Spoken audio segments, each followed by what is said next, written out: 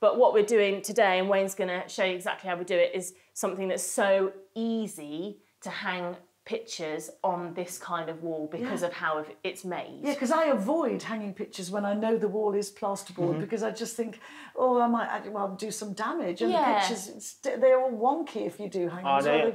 This is guaranteed so that they don't get wonky and don't move. Because you know me, I'm a compulsive picture straightener. Thank you. So, I'm going to need goggles for this one, for safety. So the trick is we need my glasses too.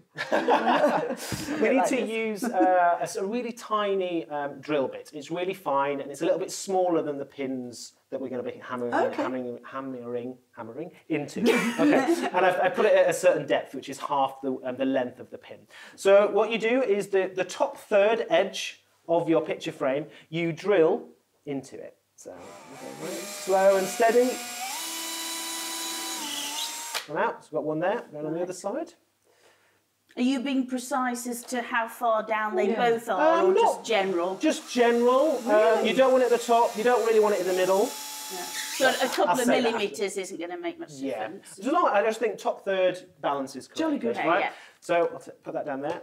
And here are these just panel pins? Just actual cold panel pins. Yeah. And particularly long ones, and I'll tell you why they need to be long, but obviously some of this is going to go inside. I'm going to hammer them in. So because the pin end is going through, it'll go in, and it'll stop round about where we drill to. Yeah. Do the same on this side.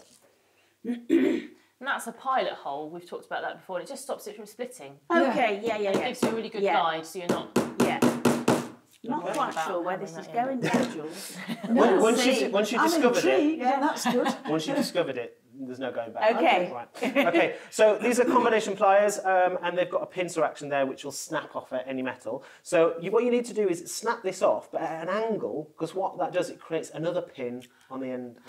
So it's sharp rather than flat. So I'm putting an angle, and just, that's why I've got goggles, but because you guys haven't, I'm just going to cover it that side. I've got goggles. I didn't quite manage that. Do it again, at an angle. There, snapped off, and it's created a sharp point. Yeah. Do the same on this side, at an angle. Okay, right. So you ready for this?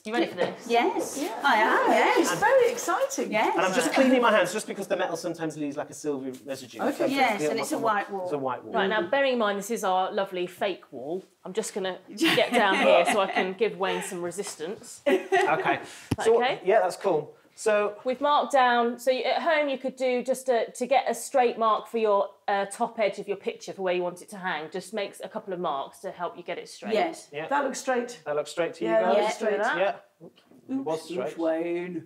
With that. And then what you do is you just push. Hang on.